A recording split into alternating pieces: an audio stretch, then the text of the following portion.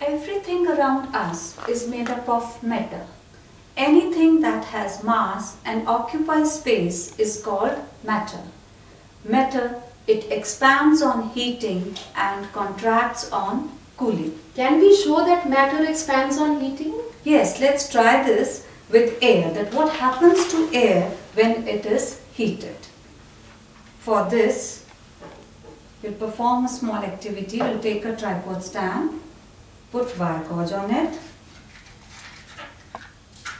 Now ma'am is lighting the spirit lamp.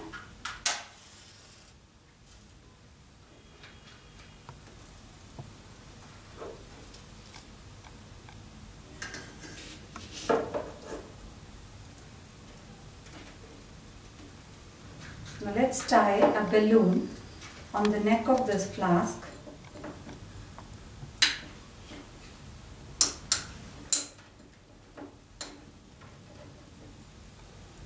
Now we'll put this flask on the tripod stand. Let us see what happens. See, first it was limping down. Now I think it's rising up.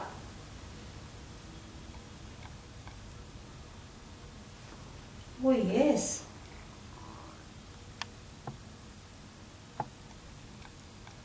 How has this happened? See, when I took the flask, it was not empty. It contained air inside it. So on heating, that air, it expanded, it rises up and it inflated the balloon. Oh, this is the reason why the balloon got inflated on its own. Yeah, that means that air, it expands on heating.